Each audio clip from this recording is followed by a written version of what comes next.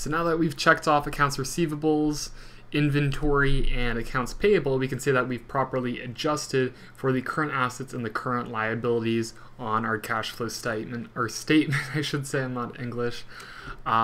We can move on to our income statement now and actually add back in the non-cash expenses. So let's go ahead and get rid of this balance sheet, open up our income statement.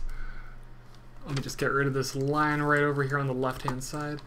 And we have three different types of expenses. We have salaries expense, depreciation, and income tax expense. So first off, we need to decide whether this is a cash or non-cash expense, because that's going to decide whether we're going to add it back in or not. So if we were to quickly go back to the balance sheet, you can see that there is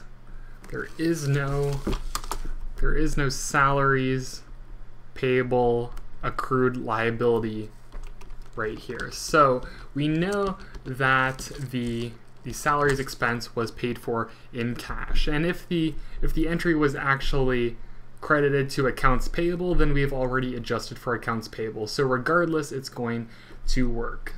So we can go back to our income statement and say that we don't need to adjust, or it's already completed because it is a cash expense. As for depreciation, depreciation is different because this is definitely a non-cash expense. We know this right off the bat, because if we have a truck like this, kind of looks like one of those like Star Wars AT-AT walkers, but I'm doing my best. It kind of looks like a truck, and of course a long-term asset is going to be systematically depreciated across its useful life, and I'm guessing we're having $5,000 of depreciation a year, so this amount is actually a systematic or it's depreciation that's allocated in each period, and this is not money or cash being lost or used in your corporation or company.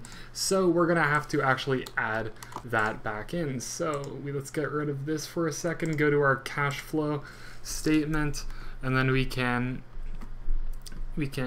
quickly add to the end of it depreciation expense. I think it was $5,000, so we're just going to add that back in. And then if we go back to the income statement, we can see that the last one is income tax expense right at the bottom for $7,000. So if we're going to decide whether it's cash or not cash, we need to go to our balance sheet, and our balance sheet is right here, and there is no income tax payable in our liabilities section, so we're also going to assume that this was paid for using cash. And if it wasn't paid for cash and was paid using accounts payable, again, then like I said before, accounts payable has already been adjusted for, so it's going to work out regardless. So we can go back here and tick it off and say that the income tax has already been factored in. So the entire operating activities section is just going to come down to these four adjustments. So now at the end I can say cash from operating activities, and then just figure out how much it actually is.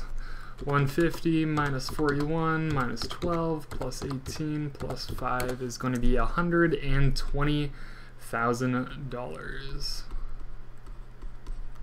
Just going to double check that to make sure. 150 minus 41 minus 12 plus 18 plus 5. Okay, so it's $120,000. So that's going to be your operating activities, or your cash from operating activities section.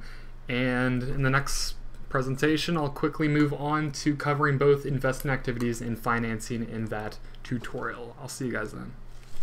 If you have any questions regarding accounting or any other material within our videos, you can tweet us at Notepirate. You can like us on Facebook to receive updates or to share any quick anecdotes about how our videos might have helped. And like always, thanks for watching us on YouTube.